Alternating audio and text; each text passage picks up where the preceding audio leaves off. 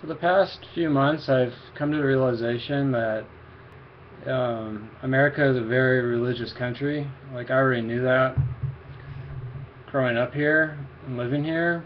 Um, but for me, like, it's always been strange to be in America because I'm a pretty rational, critical person. I'm also imaginative, so that's a little bit strange because I have a pretty powerful imagination, but at the same time I know that it's my brain producing like different sorts of images or sounds or whatever. Um, but ultimately I think that all that's just happening in my brain and there's an objective reality. And I mean, I've thought that since I was young, even though I gravitated towards the arts. So basically for me, I've always been really skeptical of religions and just thought, I remember like going to church when I was like 8 or 9. It just didn't really make sense to me why we would believe these stories just because they're from a book, and then the stories from the Bible are so bizarre that unless we kind of like interpret them into a way that makes sense for our society, like if you just try to read them and not like extract a moral that's kind of more understandable for our own society's values, it just starts to get really bizarre, especially if you read the Old Testament. So basically I just want to make a video and just say that I'm a full-blown atheist and have been since I was like 10. And the reason why I would say this is not to try to I mean, to me it's just like an obvious thing. I've just been surprised how it's hard to say that in America without getting sort of almost like vilified, like within a lot of groups. So it's been surprising to me just how hard it is to actually explain that to people and to talk about it, and how people will somehow, a lot of people think it's sort of a really shocking or bad thing, because I agree with all the morals of our society and I share most of my morals with religious people, as long as they care about improving society and living the best lives they can and having a certain degree of tolerance. And I live my life very morally, so like it's weird because when I'm around really conservative people, I actually get along good with them because I'm actually pretty conservative in terms of just believing that people should try to live their lives the best way possible. So a lot of conservative people actually like me. I mean, I'm not full-blown conservative, but in terms of that, like I think that it is worth trying to live a good life and to promote like family values and stuff. But then like to try to explain how I'm an atheist, it just kind of puts you in like a weird territory. So I don't know, I've just been thinking like lately I'm just tired of saying that I'm agnostic, because agnostic kind of leaves open the possibility that any value or belief is okay or is valid. I mean, it might be okay like if you're getting good practical results from it, but there's a big difference between practical results from a belief, which could be false or true, it doesn't matter. Like a lot of what we think about ourselves is false, and that's where like a lot of times people have problems in their life because they think they're too good at something and then they go try to do it and fail, or they undervalue themselves. So I think that we all are delusional a bit about our idea of like what we are as individuals. So I mean, that's just a good example of how, depending on what our belief is, it really affects how we do things. But to me, it's very clear that there's no evidence for religions. And I mean, I've read the Bible 3 times.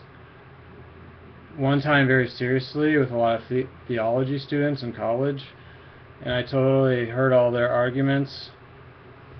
And a lot of the arguments come from Thomas Aquinas, who was alive in the 13th century.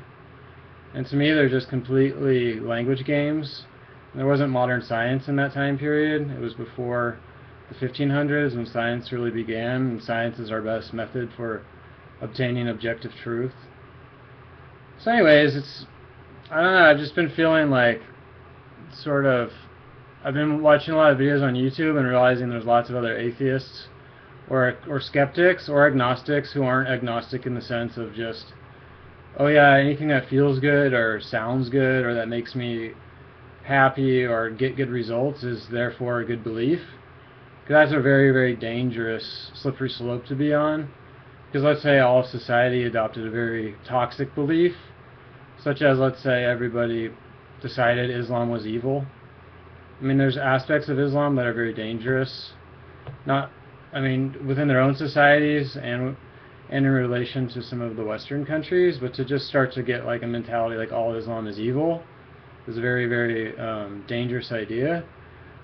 So, I mean, just trying to get, or like one more example would be maybe like pot makes you smarter. Like it might make you more relaxed or like have some creative thoughts, but I mean, I don't like to smoke pot at all because it makes me dumber. Like most people I know who smoke a lot of pot get dumber in terms of actually being able to do anything like actually anything useful. And I see it kind of diminishes people's willpower. But let's say all society started saying that we need to smoke pot. Like everyone would be like, that sounds really weird. But let's say it made everybody happier. This is kind of a bad example. I mean, I wouldn't believe it. So, I mean, I have tons and tons of thoughts about all this, but I've just been realizing that the more I'm just honest, that I'm just an atheist and a skeptic, and I basically I do believe in objective reality that we kind of approach through science. And I don't believe in revelation or like some sort of intuitions of higher forces.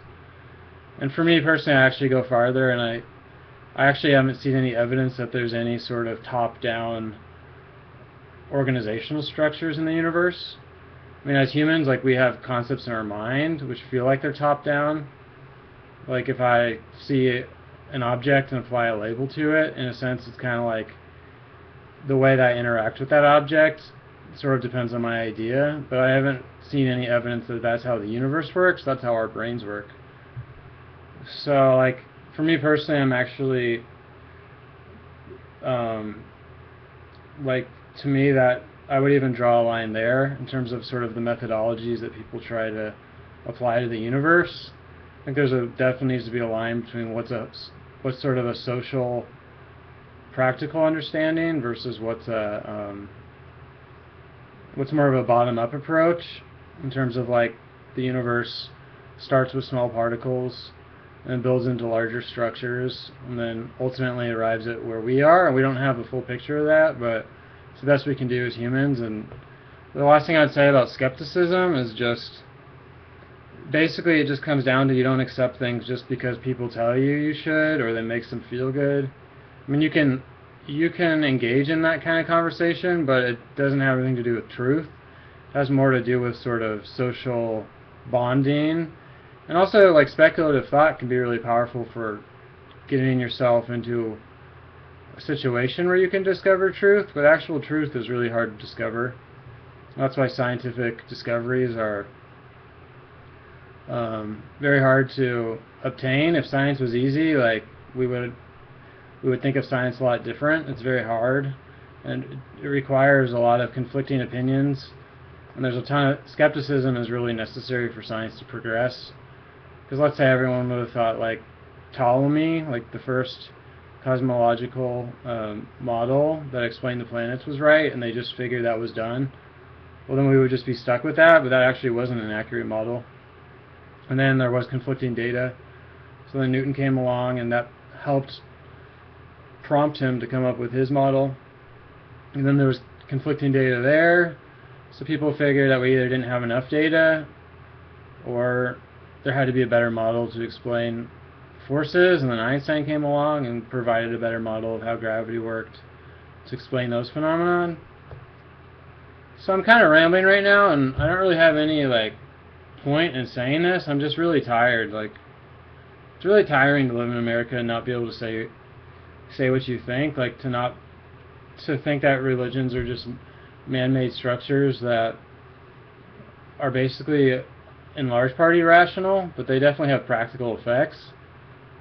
But like, it's kind of like, it's irrational in the sense that like our English language is irrational, or whatever language you speak. Like, we use it, but it's like it's hard to know exactly how it's working because our brains are so complicated.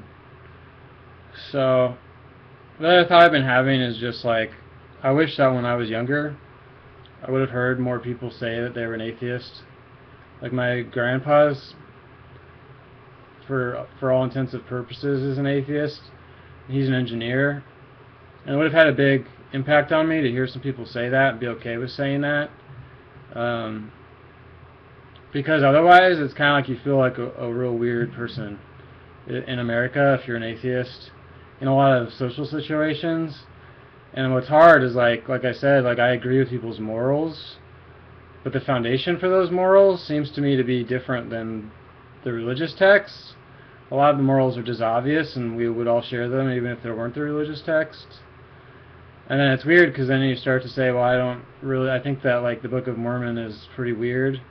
Or I think the Old Testament is pretty bizarre. Like maybe we should think about where that came from and what this is saying. And, you know, we could talk about it, but, I mean, it just sort of like all of a sudden becomes like this strange divisive force.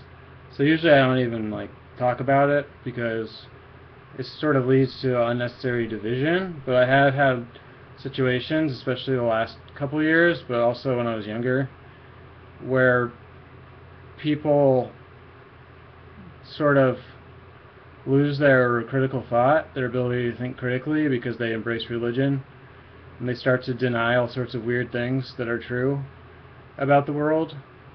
And that can be pretty bad. Like it can have some pretty bad consequences if people start to get into that sort of circular reasoning defensive mindset and end up wanting to believe stuff that just doesn't fit the facts of reality. It can cause a lot of social division. But aside from social division, it just also sort of short circuits your pathway to truth, which can be very dangerous. And I've actually fallen into that trap myself, not through religion, but through engagement with what's called critical theory, because I was a literature major in college. And a lot of critical theory, I would argue, is actually basically a replacement for religion, and it uses a lot of the similar sorts of top-down thinking. It's also very relativistic. That's not true of all of it. And they also make claims that actually can't be proven true or false, which are claims that are definitely worth watching out for. They're just unverifiable. So like a big one within what a lot of people do in literature departments would be to say that global capitalism is bad. So a lot of people, that's just like a first thought for a lot of the people that get sort of indoctrinated into this sort of way of thinking. And it's pretty dangerous because if you think global capitalism is bad and you don't know what that means, but you have sort of vague idea, well, like America is capitalist in Europe, and somehow maybe like there was some better time when there was no capitalism. And you don't think about like, well, maybe like society has always operated on people trading and making transactions. So is like a critique of capitalism more about that? Like we shouldn't actually trade or put value differences on things. And a lot of people, I would say, actually do. They have some bizarre idea of some like paradise. So that's why I say it's kind of religious. Some pre-capitalistic paradise where somehow like things just happened, which is totally crazy. Because like everybody I've ever known, like, I mean, if you do something that's hard and someone does something that's easy, in terms of time and energy and thought, like there needs to be some sort of way that you measure that. And even in a trade society where you just trade and not use money, I mean, you'd have the same human nature there. So a lot of these people, like in this sort of really left-wing sort of, a lot of it's influenced by French critical theory. They have like these assumptions that they accept that aren't really even verifiable, because global capitalism is bad. Like, what would that even mean? Like, you would have to have some way to specify your terms more, to somehow actually be able to get data to even prove what I mean, some of those kind of claims are impossible to prove in the same way that science is provable in terms of predictive outcomes, um, but like a lot of people just accept claims like that and kind of do whatever they want with them, and it leads to some very bizarre lines of thought that tend to stray away from facts, because if you start with assumptions that aren't factual, you end up in some very weird territory, and you almost forget how getting data and then evaluating the data with as an open mind as possible, and getting conflicting opinions, how important that is to thinking. So I mean, one more example I can maybe give about circular reasoning. Like for me, when I first started learning guitar, like this is a little more practical, I didn't know very much about guitar. Like I only knew maybe power chords, bar chords, maybe like some sus chords. Like barely knew how to like figure out anything by ear. So it's kind of like I had like this very limited mental model of like what music was. So like as a consequence, a lot of times like the songs I learned a long time ago, I've relearned them now since I have a lot more experience with music, and I'm like shocked at the way I used to play them. But they sounded totally good to me back then. But that's because like our brains kind of like we build up models of the world that somewhat limit what we can see, and even like like our senses. Like when I hear stuff now, like my ear's a lot clearer, so like I hear notes that I just couldn't hear before. Like no matter how much I wanted to, it's kind of like my brain didn't have enough sort of musical experience. And also like the more types of chords you're exposed to, and you play them, and you play harder songs, you just kind of like, you're more open to the idea, like, oh yeah, like not every chord in the song is going to be following some pattern that I could know beforehand, and you just kind of open yourself up more.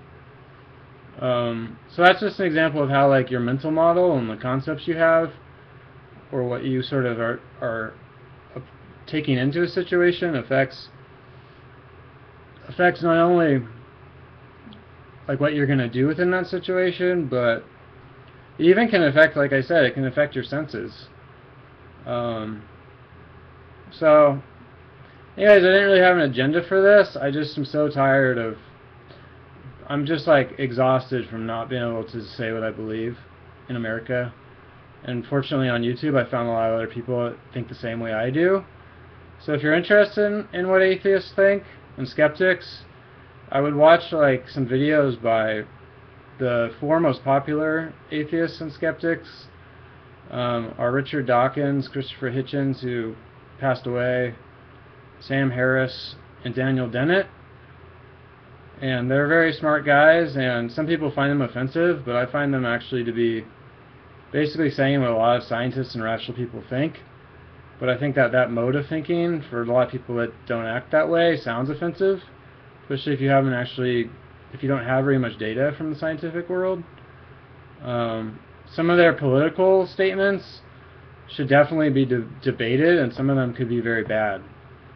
But that's sort of a social question, like how should we deal with other countries and stuff, and sometimes they get into that territory, and that doesn't interest me as much. I mean, it interests me, but I think it's more, everybody should participate in that conversation for sure, and I mean any conversation, but what interests me more is just how they draw the line between basically having completely relativistic knowledge of the world versus scientific knowledge, and they do a good job explaining that. And they talk about sort of how science is always going to be an incomplete picture, because we can never know everything. That's sort of the open mind position. And also they talk about not, kind of like I was saying, not starting out with things that can't be proved true or false, and bending reality to fit those statements however you sort of want them to fit. And then there's another show called The Atheist Experience from Austin, Texas. And that one is like less confrontational, I would say. It'll probably be easier for people who don't understand atheism to sort of start to understand it, because the people there they just take phone calls and just talk and have conversations, so they don't quite have as strong of like a big, more total argument like maybe Richard Dawkins would have. even though Richard Dawkins, in my opinion, is very open-minded, he's not saying that he knows the answers to the universe, but he does lay out like more of a system for like what we know according to the scientific picture right now that can be a little bit threatening to people. Whereas the people on the Atheist Experience, they more just like wait and just hear what people have to say, and then just kind of just talk through like, well, how would we know that? Like, what sort of assumptions are we making? How can we prove that true or false? So it's more the process of being a skeptic, which ultimately leads a lot of people to be atheists like I am. It's not like atheism is it's not a religion, and it's not even a worldview, because the worldview is open. It's basically just saying that there's certain things we can't know about, and to pretend that we know about them is very irresponsible, and it can lead into a situation where you no longer have a pathway to truth, because you've kind of blocked it off with irrational justifications for things that will prevent you from actually learning new things. It could lead to closed-mindedness. It can lead to a lot of unnecessary division between groups, like different religious groups. So you can just kind of see that process unfold. The Atheist Experience is a really good one. And then lately I've been reading a lot of books. Not a lot, I just started reading some books about like modern neuroscience, like what we're learning about the brain. And I'm more interested in like stuff that's been published just the last couple of years. Because I used to read about this kind of stuff like 10 years ago. And things change so fast in that space because they're getting so much new data.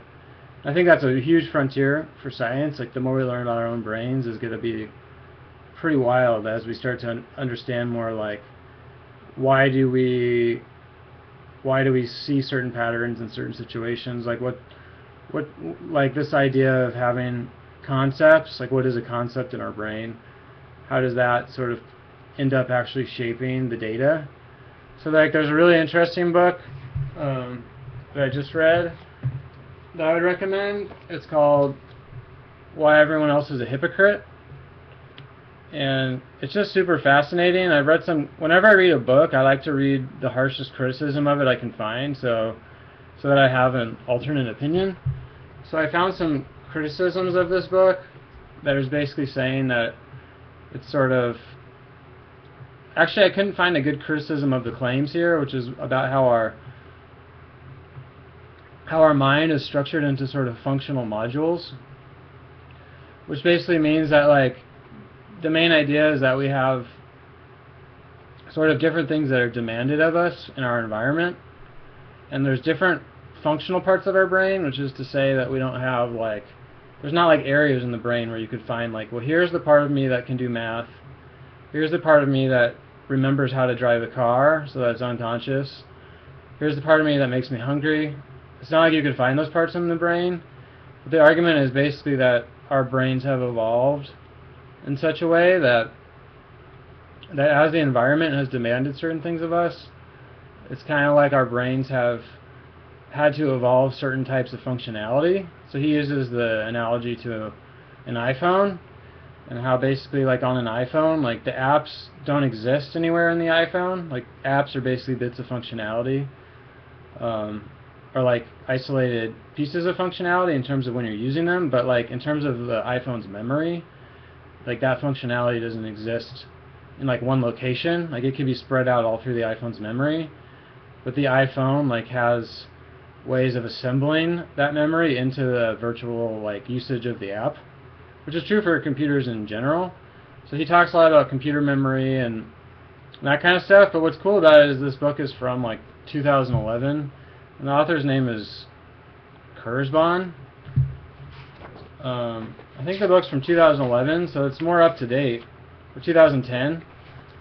So it's just interesting, like, to start, reading, like, about a lot of the experiments people are doing, and, like, what kind of data is out there, what kind of models we could start to form, and, like, this model, the modular functional model, might be totally wrong, it might be totally right.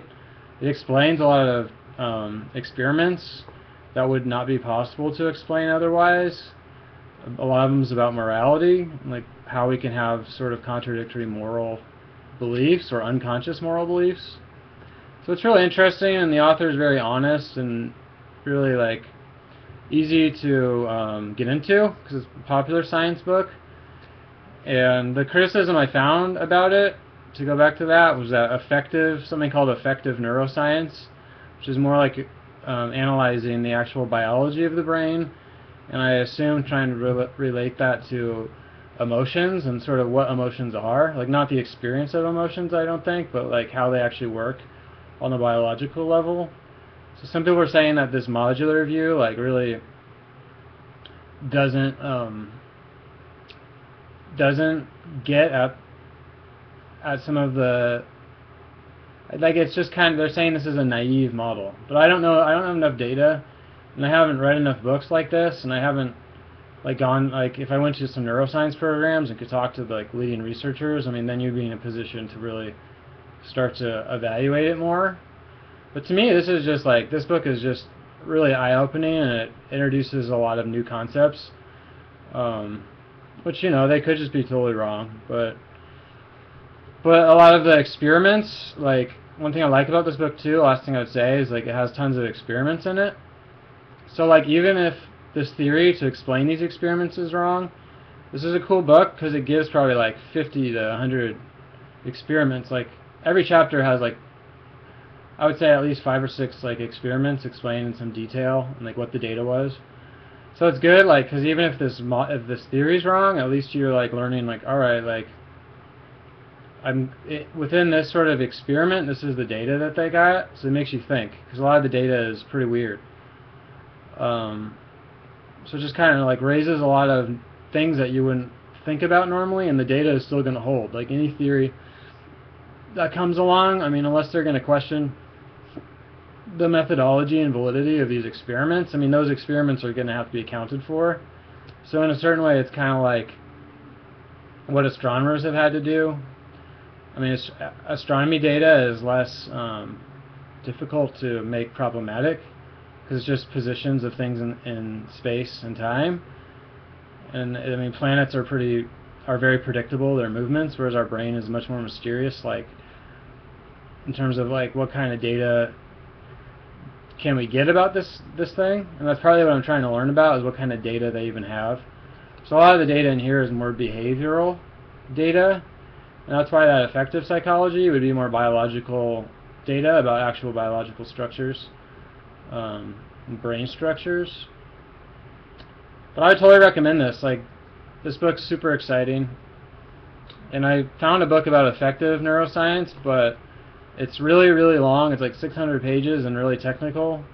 And I'm not a lazy person. Like, I definitely want to read that, but I kind of want to stay away from it because if I get into that, I'm not going to be able to do what I need to do in my daily life, because that'll be 600 pages of slow reading. So hopefully, like, I'll be able to find some other books that are more condensed like this about affective neuroscience and kind of find out what that is. So that's about it. I didn't really have any reason to make this video aside from feeling kind of some sort of building tension that, like, it's just like if you can't say what you think, it's a very, very horrible feeling. And if you say what you think and people don't understand it, it's also a bad feeling. It's not quite as bad, but it is a really bad feeling if you say what you think and people aren't even willing to try to understand it. So that's kind of what I've been dealing with lately. And like, I don't have any desire to like go around convincing people. It's just, I mean, because to me it's just about sort of the process of weighing evidence and actually like having conversations about specific things that we can actually know about. But it is frustrating when people don't understand that process. And I've been trying to understand why is it that some people don't understand that process, and does it have to do with education level or like exposure to non-social data? Because we're all very social creatures, and within a social world where you're not confronted with sort of inhuman data that doesn't care what we do about it. Whereas like business, if you're in business or working somewhere, it's more like it does matter what people think about you, and you can adjust your behavior, and that's kind of what matters. Within science, it doesn't matter. I mean, there's just facts, there's just data to be explained, So I've been kind of wondering, like, because I had kind of enough science education and math education to be literate in science and math, whereas I think, like, that was hard to learn. Like, I'm a pretty smart person, and it was hard to learn calculus and physics and to actually understand evolution and, you know, enough where you get enough data and actually have the tools to actually understand that. So I've been kind of thinking, well, maybe a lot of people don't have the data and they don't have the tools to really understand what those viewpoints are saying. So that's a little bit hard to know what to do with that situation, because if people don't ever want to learn that stuff, it's kind of like you can't really have a conversation with them about it. Whereas if they are literate in it, and they've weighed the evidence, and they have the reasoning tools, especially with math, to understand how math works, and it's different than language, and they understand how experiments work, it's sort of a different story when you start to have conversations with people. So that's about it. It's feeling like, you know, I think partly if you have anything that you just feel like you can't say, like I think it's really important that we live in a society where you can say what you think and have a conversation about it, even if people disagree, but people don't freak out. So I mean, for me, that issue's been atheism. I mean, I know, like, for a lot of people I've known, like, being homosexual is a huge problem. They run into, like, all sorts of horrible judgments passed on them that are very unfair. So I mean, partly, like, this issue of being able to say I'm an atheist and have a conversation about it has given me more sympathy for what the homosexual community must have gone through for a long time, to feel like an outsider and you can't even engage in rational discourse and people discredit the facts. Because I know a lot of homosexual people, and it's not like an issue of them being delusional or anything. I mean, they just feel how they feel. So I can't imagine what it would feel like to have that denied. It would be pretty awful. It's also made me think a little bit about, like, what it would feel like to live in a totalitarian society, where, like, let's say you knew that your leader was corrupt and that just injustice was everywhere, and this has happened tons of times through human history. And you actually were going to get in trouble for actually saying what you thought on a daily basis, and nobody could say what they thought. It would be pretty horrifying. So I mean, you know, I'm just thankful that we live in a society where, like, I can make this video and say that I'm an atheist, and it's not like that big of a deal. I mean, that's what I've thought for a long time, and I know a lot of other people think the same way. And not have this video deleted or have people get super angry, because I mean, all I'd want to do is have a conversation about it. So I mean, I'm thankful that we live in that society, but it's also a little bit frightening to think how many people wouldn't want an open society, because there's a lot of people who really don't want certain things to be said,